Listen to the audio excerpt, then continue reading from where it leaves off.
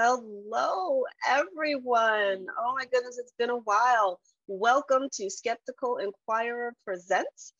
This is a series of live online presentations from experts who are devoted to advancing science over pseudoscience, media literacy over conspiracy theories, and critical thinking over magical thinking. I am your host, Leanne Lord. It's good to be back. I am a stand-up comedian, author, Center for Inquiry Fellow, and fellow Earth Dweller. It is fortuitous that today is National Ask an Atheist Day, but honestly, we should all be asking way more questions every day. Lately, my top questions seem to be, what? Seriously? And okay, who's in charge here? Who's in charge? Usually the answer is no one. But before I go too far afield, thank you so much for joining us, all of you who are with us in real time right now, and those of you who are watching on the recording. While I have you, please be sure to check out the latest episode of Point of Inquiry, available wherever you get your podcast. And if you haven't already, please round out your reading list with Skeptical Inquirer magazine. You can subscribe very easily to it at skepticalinquirer.org. Also, and this is very exciting, registration is open for SciCon 2024 in Las Vegas, October 24th through 27th. I'll be there, and I hope that you are too. Now, tonight's presentation is The Planet Full? What we need to know about overpopulation. See, in 2022, the human population reached 8 billion people, right? Thought it was a little crowded in here. And later this century, it might actually reach 10 billion. Apparently, we are a busy little species. Or to quote the group Genesis, there's too many men, too many people, making too many problems. Land of confusion, indeed. Now, our guest tonight has spent decades studying and writing about systems biology and the natural world. He's an associate professor at the Virginia Commonwealth University, and his article, Myths About Overpopulation, is featured in this latest issue of Free Inquiry, page 36, everyone. And so tonight, he will address the most challenging question humanity has ever faced. Are we too many? And is nature losing out? So please welcome to the Skeptical Inquirer Presents screen, Peter Uetz. All right, thank you, Leanne, and everybody for showing up today and for having an interest in this topic. I have to admit, I'm not a demography expert, okay? I'm a biologist, and so that's my perspective. But, you know, depending on what your perspective is, you may have totally different opinions about the subject. So let me start by sharing my screen so I can show you a couple of slides on that topic. And let me start with a couple of books on the subject. So, I mean, obviously there have been dozens of books published on the human population, overpopulation, or whatever, but all of these books have slightly different tags and actually different opinions. In fact, I mean, these are some of the books I've read over the past few years. And what I've realized is that people come to totally different conclusions when they look at the problem. So for example, the first 3 of these books shown here, they totally say we have too many people, okay? And then the next couple of books, they actually say, well, we may have too many people, but you know, it's we can do something about it. So they are kind of optimistic. And then there's books which say, well, we don't have too many people. It's actually not a problem. We can have many more people, so no deal. And then there's these books that, well, we run into the problem of having too few people. So we need to get started making more babies actually pretty soon. So the question is now, what is correct and what can we say about that? The issue at hand here is that, of course, different people come from different directions. As I said, you know, I'm a biologist. I come from that direction. There are like some other biologists in that list. For example, Paul Ehrlich is a biologist, and this guy, Speter, is a biologist. This guy is actually a demographer, Birgit Skirbeck, and these other guys may be economists or sociologists or journalists or something else.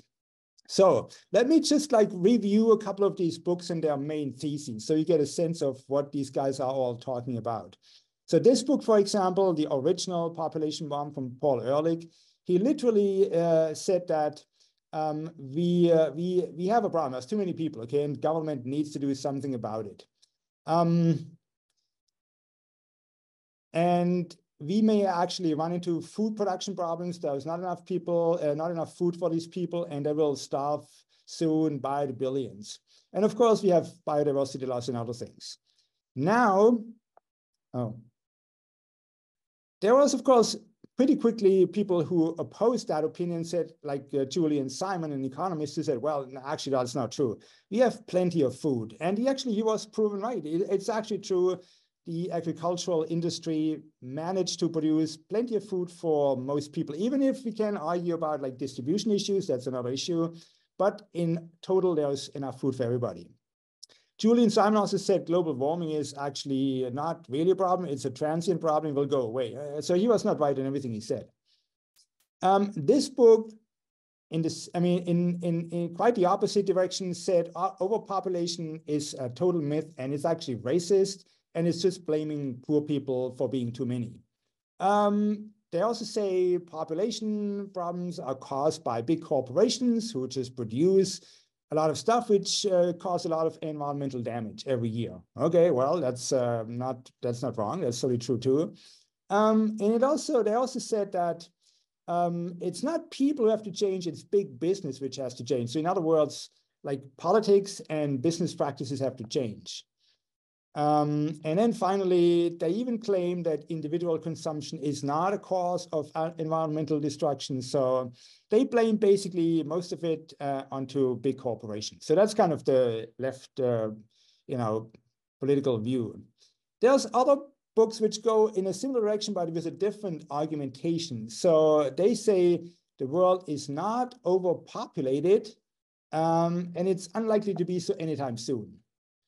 In fact, they say, we will be threatened by depopulation pretty soon. And the direction they are coming is a bit weird because they also cite a lot of like Christian fundamentalist people like Jacqueline Cassoon, who apparently said, as a devout Christian and pro-lifer, that this whole anti-baby propaganda is just nonsense and it's organized by people like Planned Parenthood. Actually, they say literally that the sustainable human population on Earth can be up to 70 billion people. So we are far from being overpopulated. And then finally, we have like this book here, which of course says we are too few, at least soon. So we need more people who work, pay taxes, do all the innovation, and do all that stuff we need to do in a functional society. I have to say, there's, of course, the famous people like Elon Musk, who also goes into the same direction. He says, the world population is literally accelerating towards collapse. And if these trends continue, humanity will cease to exist. Well, we have to listen to Elon Musk because he has like, 140 million followers on Twitter. So a lot of people listen to him. Unfortunately, he also says a lot of things which are literally nonsensical, like there are too many cars. There are not too many cars, but there are too few roads. And in fact, we should probably build double-decker roads to keep all of these cars running. So you see where that's coming from. All right, let's look at the actual population projection. In this case, from the United Nations, which is the most reliable, I would say, or at least it has been pretty reliable in the past. So right now we are about 8 billion or 8.2 billion, about something like this. In fact, you can see that in the 1950s, there were only like 2.5 billion people. In fact, like in 1990, the UN predicted that we will reach 8 billion around 2020. So they were a little bit off. Like their 30-year projection was off by 1 or 2 years, okay? So they were not totally exact, but they were pretty good, I would say. So right now, their projection says that we will reach a peak of maybe 10 billion people or slightly more in around to 2060 to 2080. And then, it may go down again, okay? All right, okay, so that's the current projection. That's the 8 billion I just mentioned, 2024 roughly. So that's where we are today. And so everything on the right-hand side is projected. The left-hand side is all real data.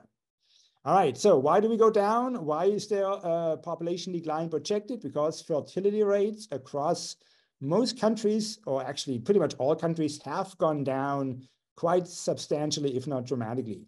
You can see this like from 1950, where many countries had like 4, 5, 6, 7 kids.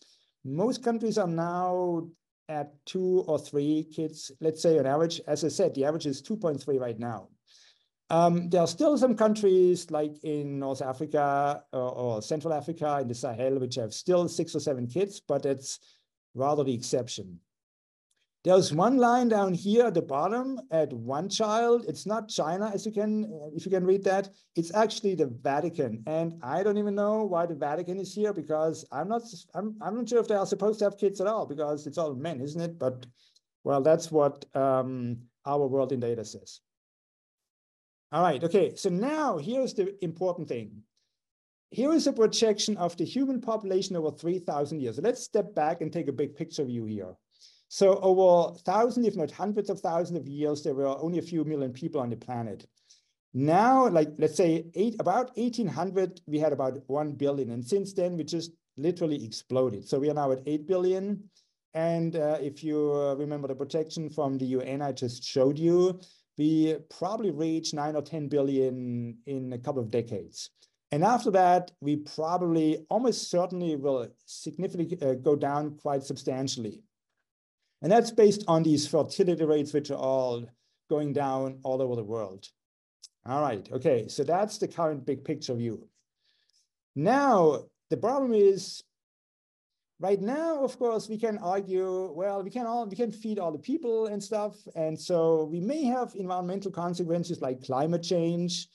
But if we literally reach a plateau and go down, we may actually have quite different problems, namely social and economic consequences. Like economists usually predict that the economy worldwide will simply collapse or tank, or, you know, it's just like everybody will have a huge problem.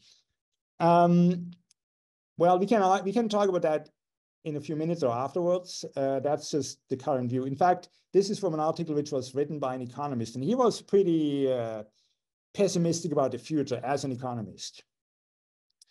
All right, so let's take a look at one of these examples of countries which have really low birth rates, such as South Korea, which is probably the country which has the lowest birth rate right now at 0.8 kids per woman.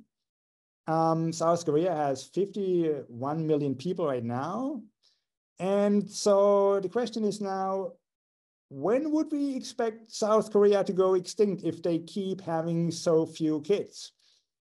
So you can guess for yourself how long it would take. Is it like 100 years or 200 years or 300 years, whatever? So we should have made the poll for that question too, but I'll just let you think about this for 1 second, and then I give you the answer based on these projections we have seen in the slide or 2 slides ago. The projection is South Koreans will go extinct around 2750. So it will be like 700 years from now. Okay, so it's not exactly a totally urgent problem, but it's a problem that you may keep in mind, because South Korea has really a pretty low birth rate. But I also want to point out here that South Korea has a population density of more than 500 people per square kilometer. How does that compare to like the US or Germany? It's 236 in Germany and 34 in the US, which is like 20 times less than South Korea. Okay, so that's another reason why maybe it's not such a bad thing that South Koreans don't have as many kids as they used to have. All right, so let's switch gears a little bit and talk about nature and biodiversity and what our impact as a human population is on nature. In particular, I would like to talk about land and humanity uses it. Not everything is as pretty as Bryce Canyon as you see in this picture here, but there's a lot of different landscapes in the US. Let me focus for a minute on the US, because it's actually a good example. It's not overpopulated, as most people would agree probably.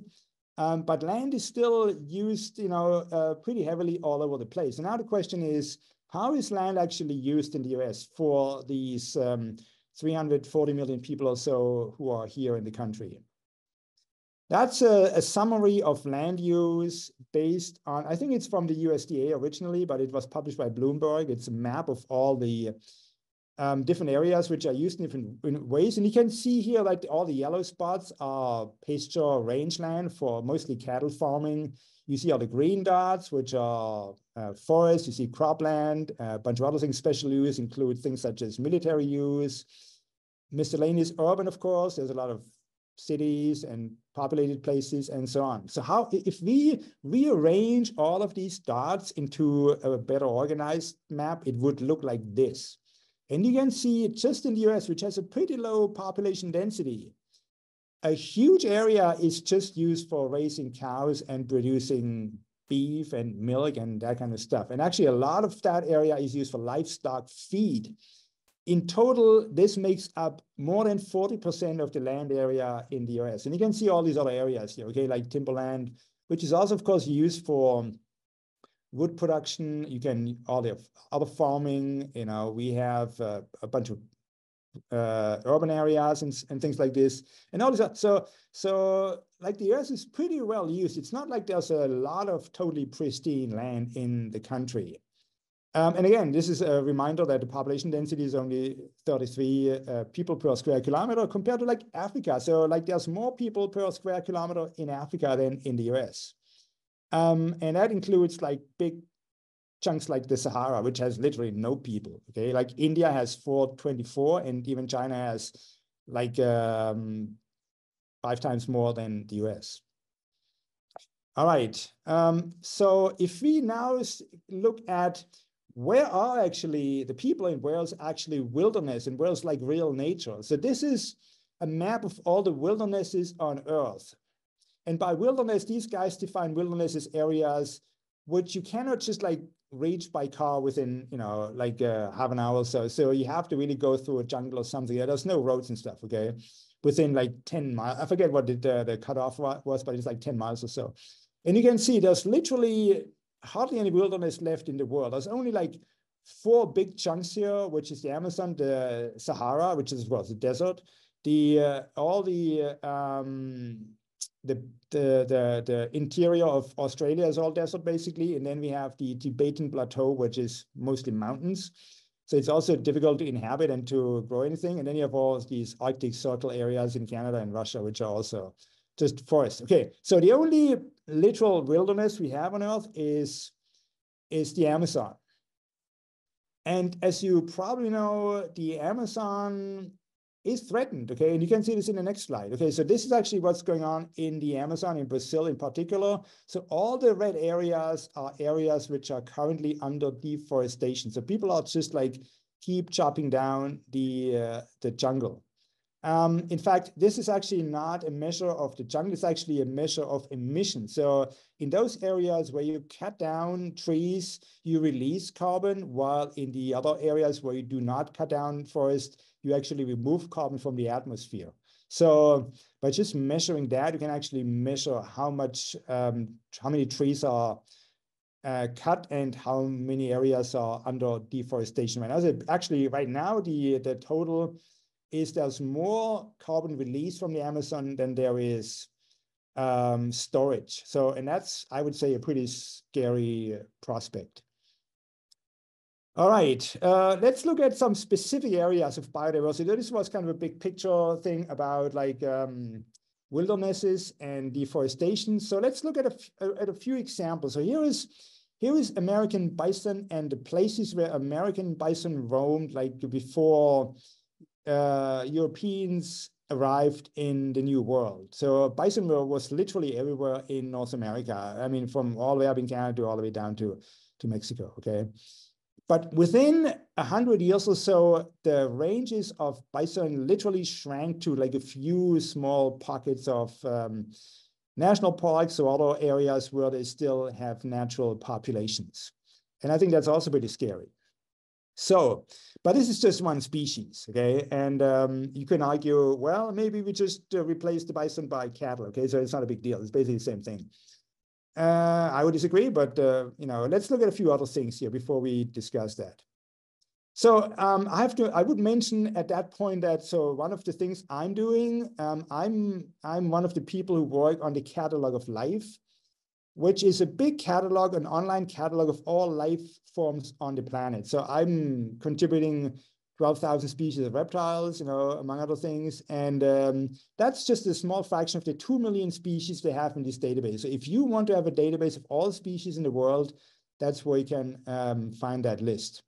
There may be 10 or 20 or 30 million species on the planet. We don't even know that, because these things are not formally described, So I'm just saying that's what we know about right now. So that's one of the bases for studies of species loss and extinction rates and that kind of stuff. And people use this database, but they also use another database, which is maintained by the International Union for the Conservation of Nature, IUCN. These are the guys who make the red lists. And they do regular inventories and assessments of the species they have in their database. Right now, or recently, they had 42,000 species assessed as threatened by extinction. And according to their analysis, that's roughly 28% of all assessed species. And of course, that's very different across the board. So amphibians are more threatened than, for example, birds, because birds can fly away. Okay, so they can usually escape from deforestation and things like this. But any of other things, there's certain groups of plants which are equally in bad shape. But overall, you say it's pretty, it's a pretty large number of species which are threatened. So these are just a bunch of numbers. So we can go into a little bit more detail. Like if you look at vertebrates, we can look at the populations of vertebrates on Earth, and that's based on 3,700 species, which were looked at. It's a related database maintained by the Living Planet people. But you can see also overall the number of vertebrates is pretty regularly going down for like decades now. Okay, so that's also kind of scary. Here is another study published by a colleague of mine, Daniel Pincheiro-Donoso, who looked at 70,000 species, also based on IUCN data, and they realized that for the end, roughly 50% of all species had decreasing population sizes, which means, as in the bison case, their populations were just shrinking, okay, like getting smaller and smaller, even if the species were not extinct or close to extinction, but the populations went downhill. The other half was roughly stable, which is the good news. And there's even a few species, 3% of the species of these 70,000, which have increasing populations. I'm not sure if that's really good news, because quite a few of those, and I don't have a number, but quite a few of those are probably invasive species. So it's actually not a good news that they are increasing in population size. All right, so let's get back to the bison. And so shrinking populations could be argued are not a problem, because as long as you have some areas where the species is common, that's all good and fine. But the problem is that it's not just like the population size, which goes down, but it's actually genetic diversity. If you think about, you have 10 million bison here, and then maybe at the end you have only 5,000. You lost a lot of genetic diversity, which that species may need to adapt to, like a changing climate, for example. And if you have a shrinking population and you have climate change, maybe that's actually a death knell for that particular species. All right, one other measure you can look at our impact and natural populations is to look at the diversity of all mammals. In this case, there was actually a few studies which looked at the at all the mammals in the world. There are about 6,000 species, and they try to estimate the weight of all of these wild mammals. Okay, like if you take all of these animals, like going from mice to elephants to whales to whatever that is here, squirrels and all that stuff, and you put them on a balance and you weigh them, and then you, at the same time, you measure the weight of all the humans and their livestock. What would that fraction be? And we actually have a little quiz. If Leanne can pop out the quiz, all of the people who are listening right now, you can actually, you should be able to see that quiz. There we go. So if you just click the percentage of humans and their livestock as a percentage of all mammals on the planet, how much would you think that is? In other words, again, how much of the weight of all mammals is represented by humans and their livestock? So just click the percentage you believe represents humans and their livestock, and maybe leave this up for 10 seconds. I hope the question was clear enough. So it for another few seconds. And then maybe Leanne can show us the result, what the poll says.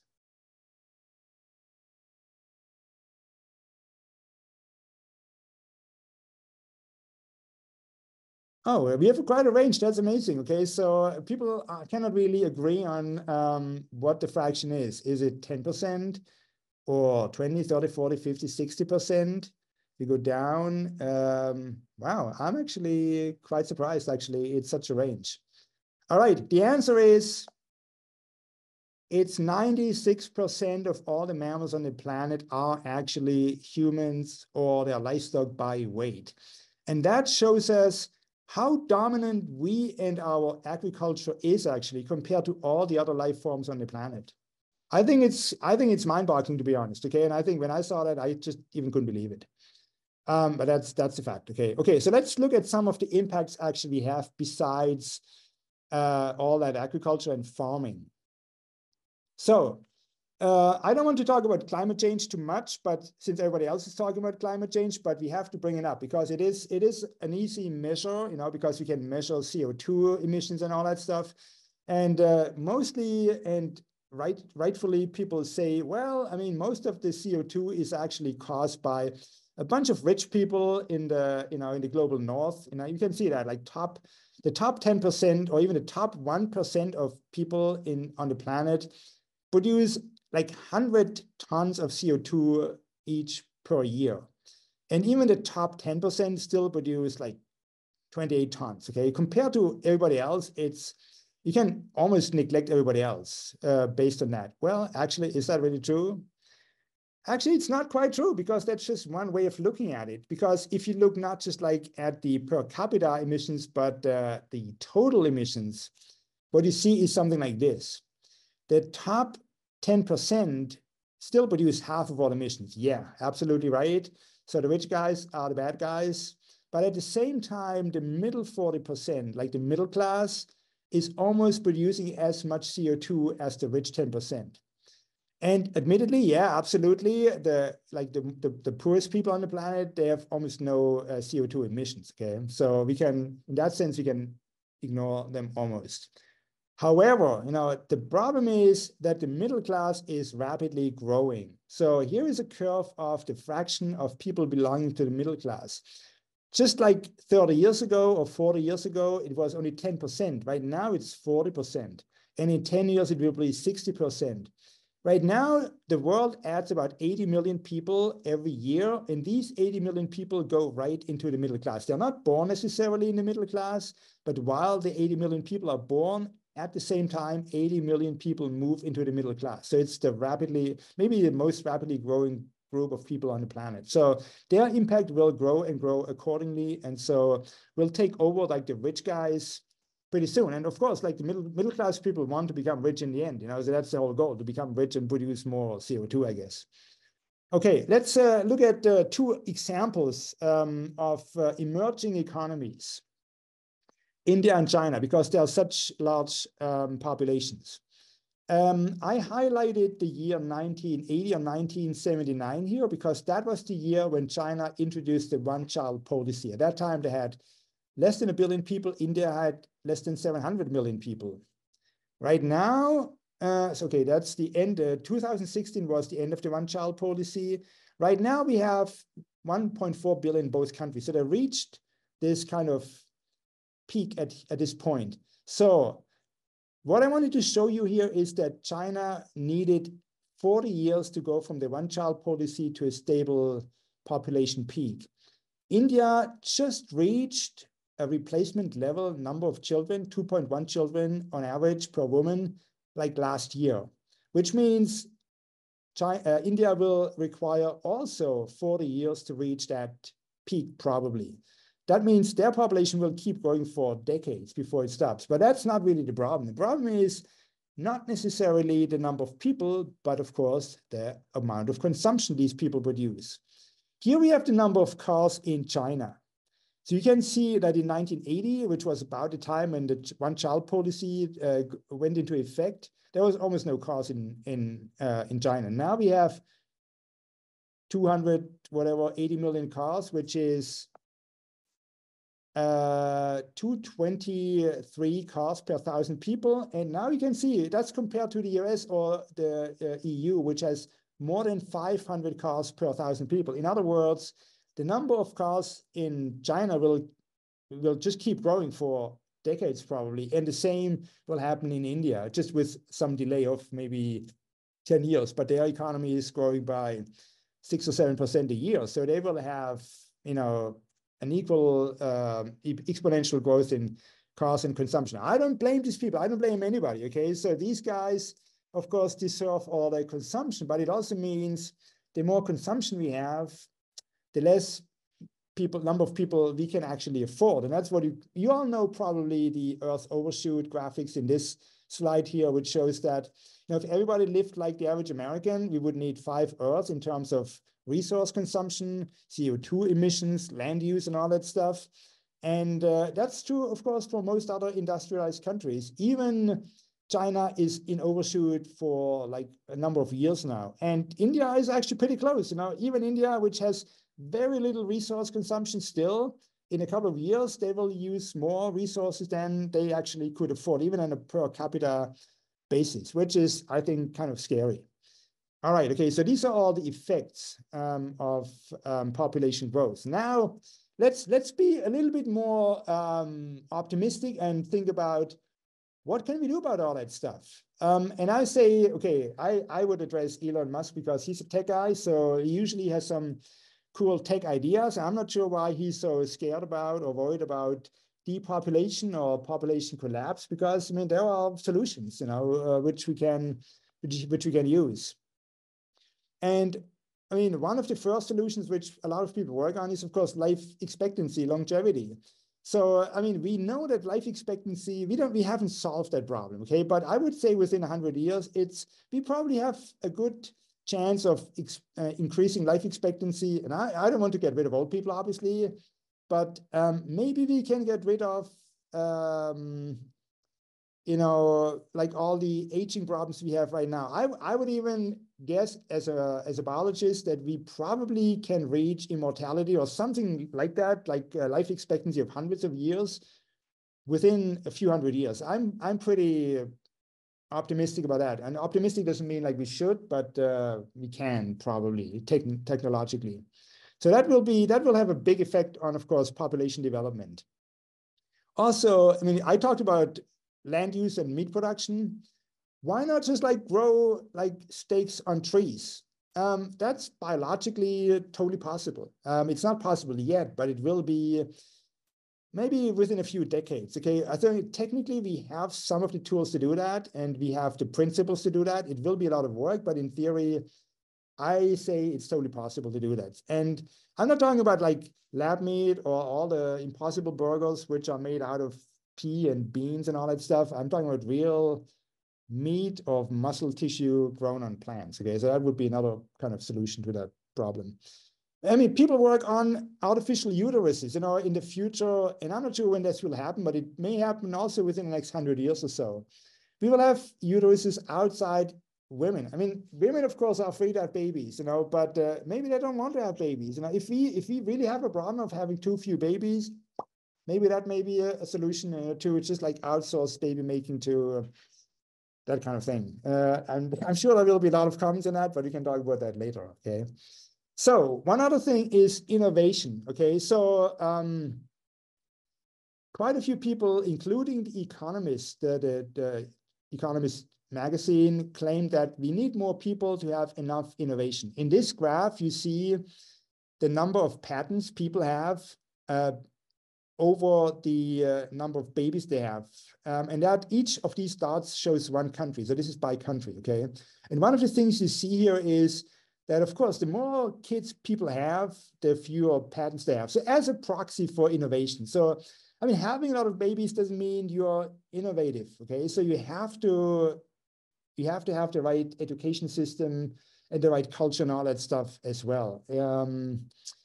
So I think that's another solution. In fact, there are some studies like this one, which showed that you can actually have low fertility and still be prosperous if you invest in education, if you invest in technology, if you invest in productivity growth. Now we have AI and all that stuff. So, you know, if you think about it, maybe you don't need all that many people. You know, if you think about autonomous cars, for example, I mean, if all the cars in the world drive by themselves, you just don't need 200 million drivers overall, for example. That's a big deal.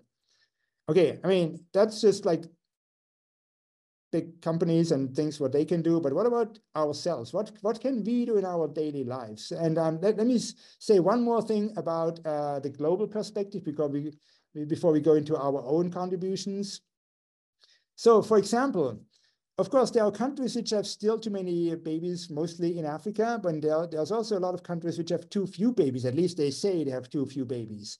So one thing we can do, of course, you know, we can, of course, replace too few babies in these rich countries by people from other countries. Like we need a certain number of immigration, of course. We can argue how much immigration, but for example, if China wanted to replace all the people they are losing from a shrinking population, they could currently, I think the estimates are accept up to 8 million immigrants per year, okay? So, I mean, I guess I don't say they should maintain their population. I think they should probably go down. But so if they had only 4 million immigrants, they still would go down and still could replace a lot of these jobs.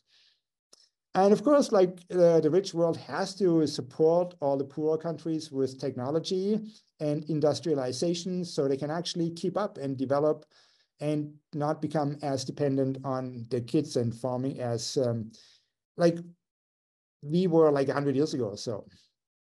I have to say one sentence about, or a few sentences about culture and religion, because it is also an important factor in that whole discussion.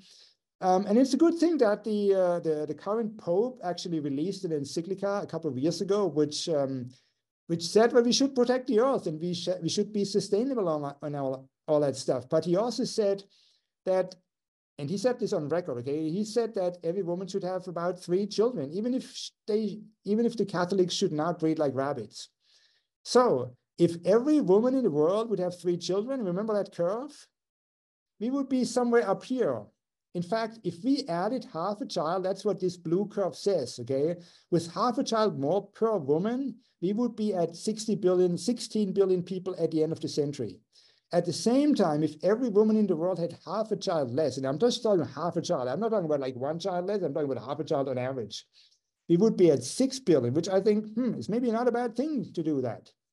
So the difference would be 8 billion people just by having half a child more or less. And I think that's just mind-boggling. That's the power of exponential growth. All right, let's go back to the Pope. And the Vatican did not just say that. They also said, actually, maybe we should also, raise the minimum age for marriage under Catholic law from 14 to 16. I'm not sure if this happened. This was a report from 5 years ago. They wanted to change that. I'm not sure if they ever did that, but the Catholic law until now, I guess, says, yeah, well, girls can marry starting at age 14. And if you think about it, that's insane. If you look at the numbers right now, we have about 640 million women who have been married as children. And that's 20% of all women alive today. I think that's another mind-boggling number. So if you want to develop the world and if you want to lower the population size, the first thing we have to do, we have to educate and give women the chance and opportunity to determine their own reproduction. And part of that is that they should not get married as children, obviously. I'm not even talking about access to birth control, which is another problem. I just wanted to bring up these two numbers because I think they have a huge impact on the human population, and the Catholic Church and the Muslim religion have, of course, a huge impact on these decisions. All right, let's go back to our action plan. So what can we do? We can, of course, have fewer kids. We can have smaller houses using renewable energy. We can change our food consumption patterns. We can change our transportation things. You guys have all heard about these recommendations. The question is, what impact do these measures have overall? And there are some studies which try to estimate the actual quantitative impact of these things. And not surprisingly, it turns out that having only one child or one child less has by far the biggest impact on the environment in terms of emissions. They measure this by emission savings, okay? They also claim that, if you have no car, that has a big impact, of course. Same thing for flying. If you save one transatlantic flight a year, you would save a ton of CO2. I have to point out here, this of course depends on the country you live in, okay? Because some countries are more resourceful or resource intensive than other countries. So if you live in the US, you have a bigger impact if you give up your car as opposed to someone lives in Africa or in the UK, for example. Again, there's a couple of other things, you can see here, of course, like our food choices have an impact. But the interesting thing is that most other things don't have a huge impact. Like, for example, recycling. They have numbers on recycling too, but they don't even say that's a huge impact. Okay, it's just relatively moderate. All right. Okay. So that's what I'm saying. People have to decide if they want to have, let's say, one or two kids and be prosperous, or have many kids and live in relative poverty. Which if you have a farm, that may be, of course, the only option you have. But I think most people would probably choose a small family and being fairly well off. And I think that's exactly what you see in rich countries. They just have fewer kids and choose a better life. All right, okay. So the other thing is, of course, I mentioned like the meat production industry and agriculture, which is a huge impact factor. Okay, so if you could avoid that. And you don't have to become a vegan right away. If you just like cut down on meat consumption, that would have a big impact. There was actually some estimates which say that if you cut your beef consumption by 50%, that would lead to 80% less deforestation globally. You can look this up, so I'm not sure if that's reproducible, but it's one of these conclusions people have come to. And of course, there's a whole range of other things you can do politically, become active, vote, of course, join one of these organizations, donate money to them, do stuff on social media, all of these things. We can talk about all that stuff a long time. So I just wanted to flash this up and bring it up for discussion. But it's actually a good point, a good question, how much each of these activities would contribute to an environment. So I have one more slide after that one. This is my second last. I just wanted to remind you of the take-home messages from this presentation, like the small amount of wildernesses and nature we have left on Earth and how much impact we have overall, which I think is scary. The impact of like even small changes in the number of kids we have. So if we lower the average number of kids in a country by 0.1 kids, that already translates to millions or hundreds of millions of people after a couple of generations. So this has a big impact. Then, of course, we have to think about this whole peak. How do we get over that peak? That will be, the decisive problem for the younger generation. Like if you are like 20 or 30, that's a problem you guys have to face. What do you do? How do we get over this without destroying the environment and without, tanking economic prosperity and all that stuff? And of course, we talk about lifestyle choices, which you guys have to think about. And lastly, I think we should all think about the question, what value does nature have for us? Is it an aesthetic thing? Do you really need it? Of course, it's beautiful. That's one good reason to like nature. It's an emotional thing, but it is useful. Like, we have all the pollinators and stuff, which we need for food production. But, eventually it's literally essential for everybody in the world to live, and why would we lose all the beauty in nature we have because of some consumption patterns and greed in the world? And I think that would be really stupid if we did that. And that's the end. Thank you so much for your attention. I leave it to Leanne to start some discussion here.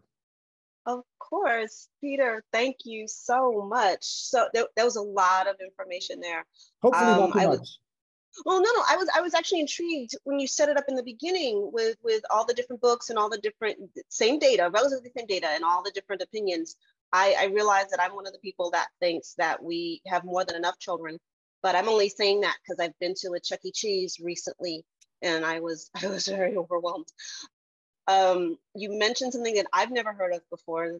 That's not a real barometer. There's a lot I haven't heard of, but the catalog of life that you're part of and working on it. That sounds like a dating app waiting to happen. If we could just get the species together that are declining, and they take each other out for a drink, things Well, happen. it's one thing to collect a list of species. It's another thing to collect information about their populations. These are all really difficult problems.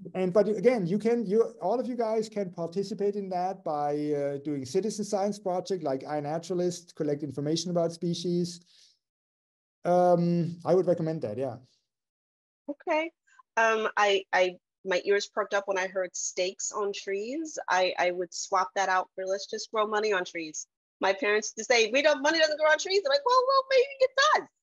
Maybe we have that chance now.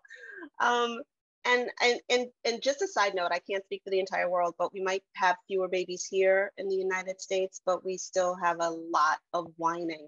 So we're not missing out on that. And I can't cut my beef consumption. I'm so sorry because I already cut carbs.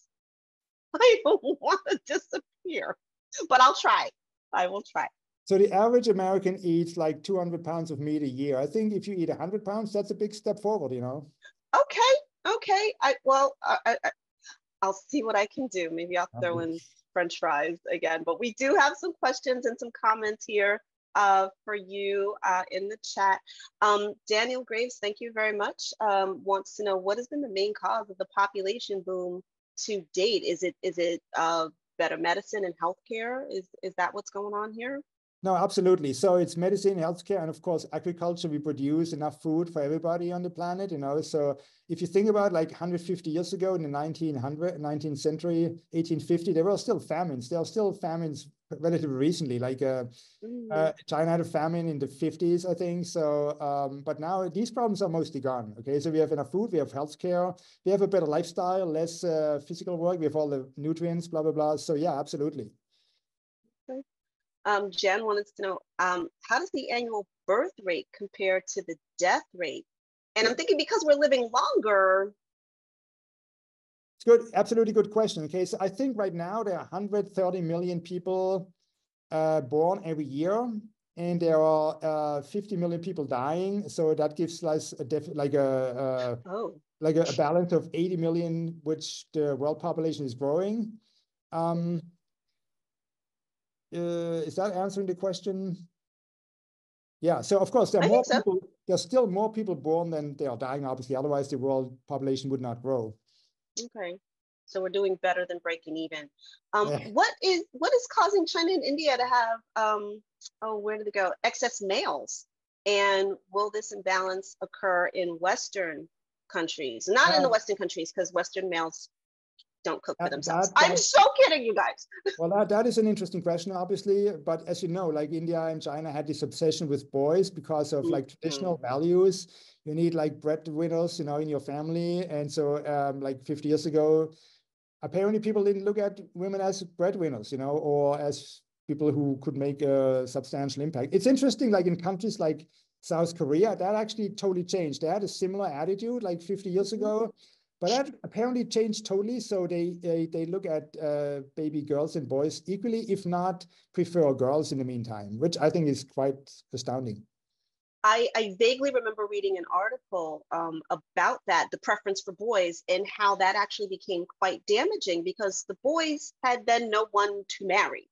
Absolutely. There were too few girls, and they actually called the boys that couldn't be married off broken branches. Because that's where the family line sort of ended. It was a very short-sighted way of looking at the value of boys versus girls instead of the value of us together. Yeah, as in China, they have, I think, a surplus of 30 million men who cannot find women or partners. And now they started importing women from Vietnam and other places, you know.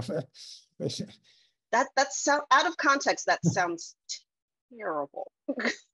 Well, But that's what happens, you know.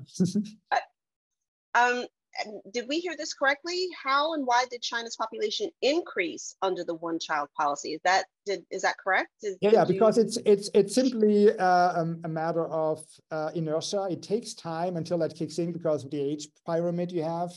So you have to wait a certain time until that takes effect, you know. And as I said, that takes like about 40 years because you have to wait until all the old people are dying before you really get, you know, a plateauing population size. And Simon asked, did we hear this correctly? Is the middle class in the US really increasing? Or is that the global middle class? Because you said the middle class is... Yeah, the number I showed was for the global middle class. It's a good question how this looks in industrialized countries. It's a good question.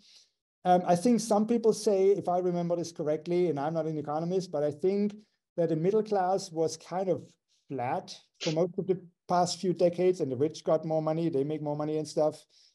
But I think the middle class hasn't gotten much bigger. I'm not sure, but I think it hasn't gotten really much bigger. Okay, so it's global versus local, and local meaning the United States. Okay, Gary Wittenberger, you were very smart, sir. You are jumping in and asking ChatGPT a question, and he asked it, in how many years would the population be reduced from 8 billion to 4 billion if all couples had just one child? And the answer was roughly 50 years. What do you think of that prediction? I'm not a ChatGPT person. So Gary, did you ask ChatGPT where that number is coming from? Because it cannot be true. I just say that. That's simply not true. Okay, period. Okay. Simon is asking, what about climate change in migrations of populations as a result? How will that affect fertility and overall births in the world? Yeah, that's a bipartite question. So of course we have migrations of people.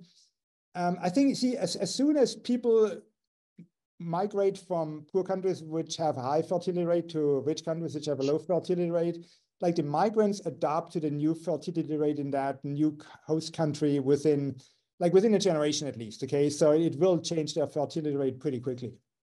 Oh wow. Okay. Yeah. Cecil, I might be pronouncing that incorrectly. Is Japan, with its declining population, a model to follow? That is a good question. So a lot of people freak out about Japan because they have a declining population. I think they should not freak out because, I mean, compared to other countries, I think Japan does pretty well.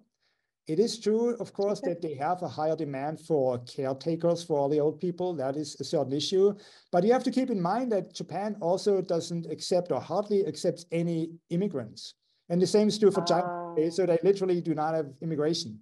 And I mean, I think they have to change their stance on that. You know, if they could simply, like all the northern countries which have low birth rates, they could simply, you know, replace people by having immigrants from Africa, for example, if they want to do that.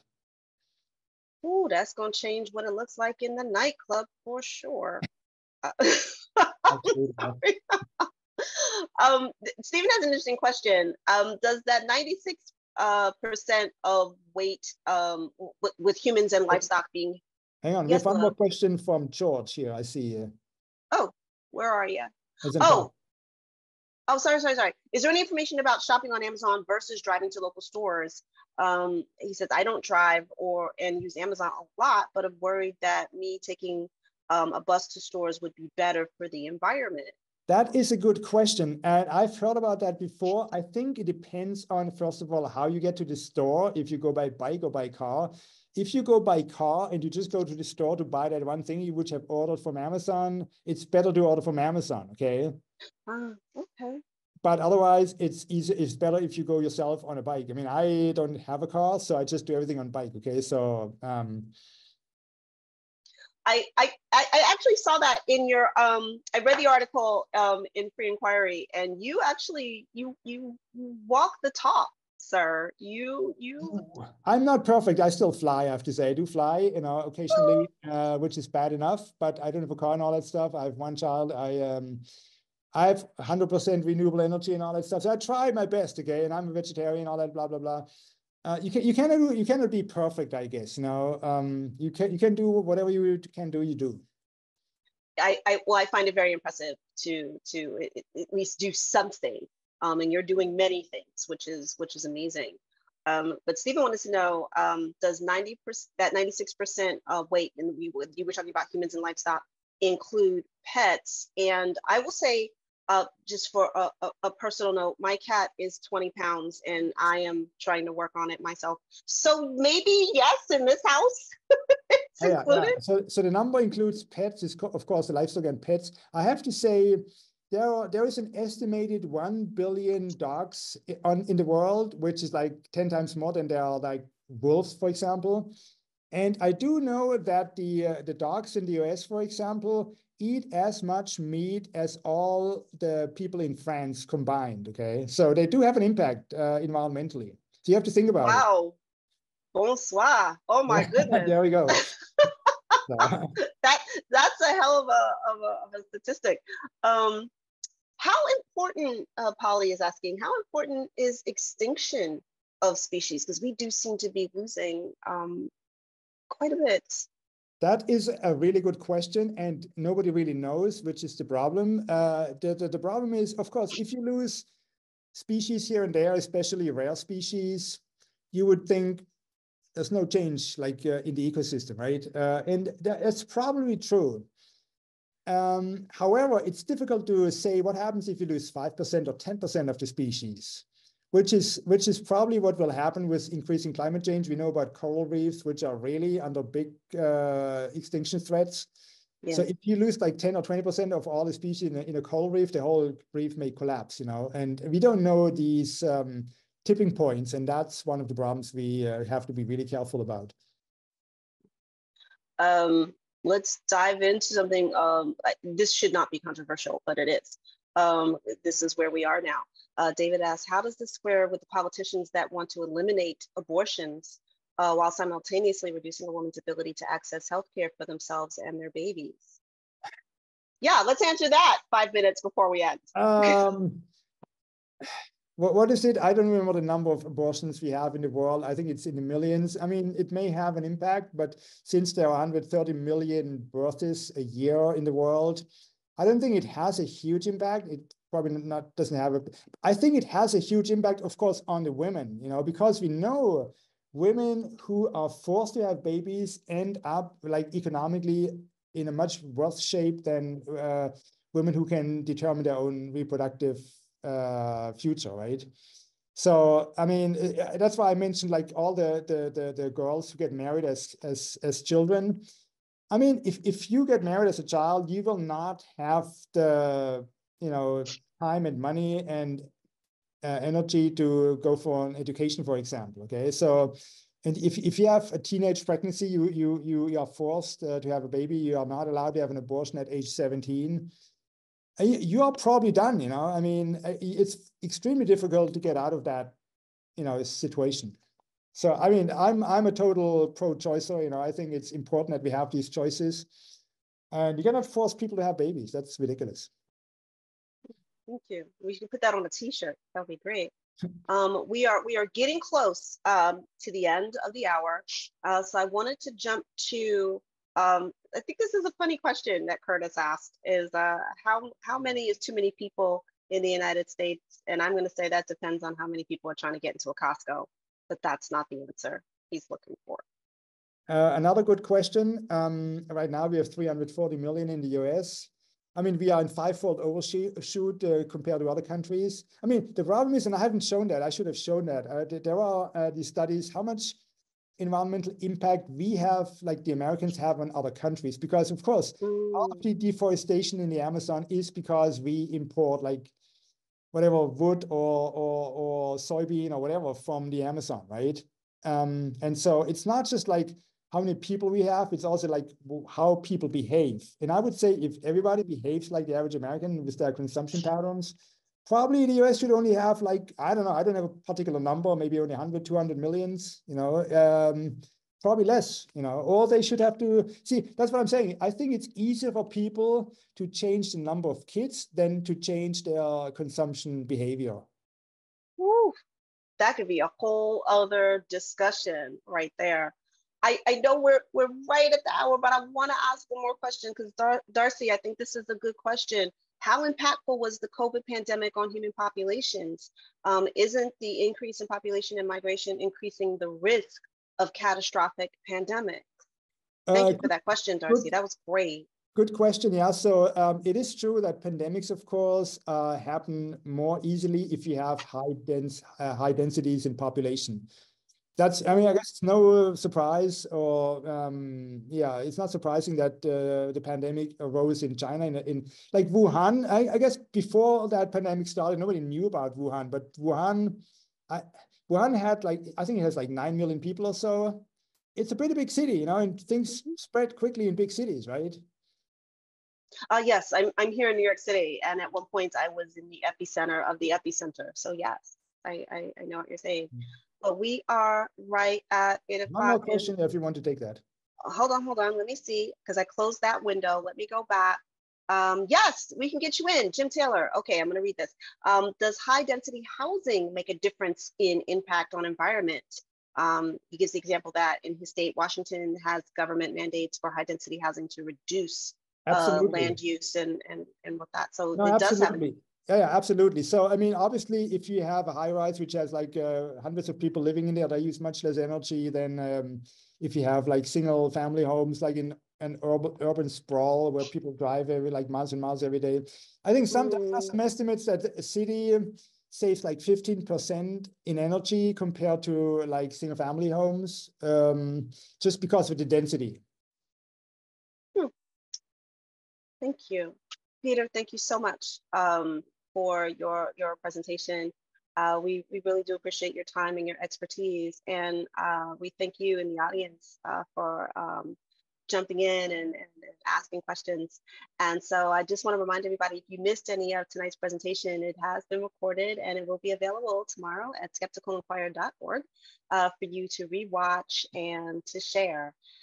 So again, Peter, thank you so much for your presentation. And as always, my thanks to Skeptical Inquirer, the Center for Inquiry, and of course to all of you in the audience. I'm so glad we had this time together. My name is Leanne Lord. Thank you. Good night. Peter, good night. Thank you so much. Thank you so much. Bye.